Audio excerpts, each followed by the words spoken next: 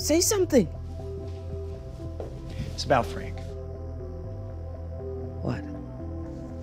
He's in Coalport with Bonnie. Because people saw how much in real life we had this sort of like great friendship, they wrote into it. This is just me seeing into what the writers do, because sometimes we mention things and then they write it in and you're like, oh my God, they're like using stuff I tell them all the time. So when we saw that Wes and Laurel had that first kiss, it was weird because he was like my brother. Character-wise, Laurel and Wes were like brother and sister.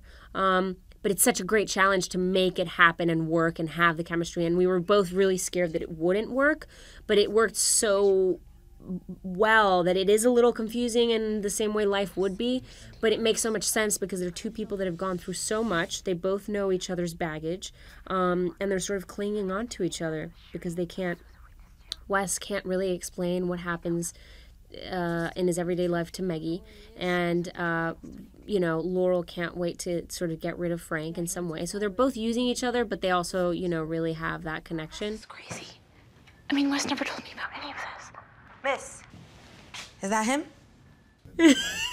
Okay, well, the other day in Cancun, I was on vacation, and they followed me, the paparazzis followed me from the airport to the private hotel, gated hotel that I was staying at.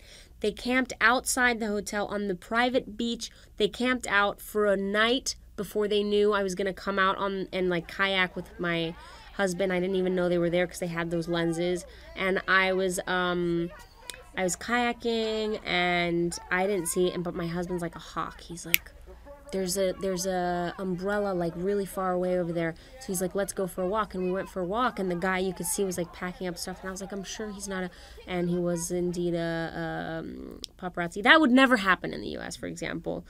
Well, it's happened, but not to that extent. Right. But it is the price that we pay for what we do.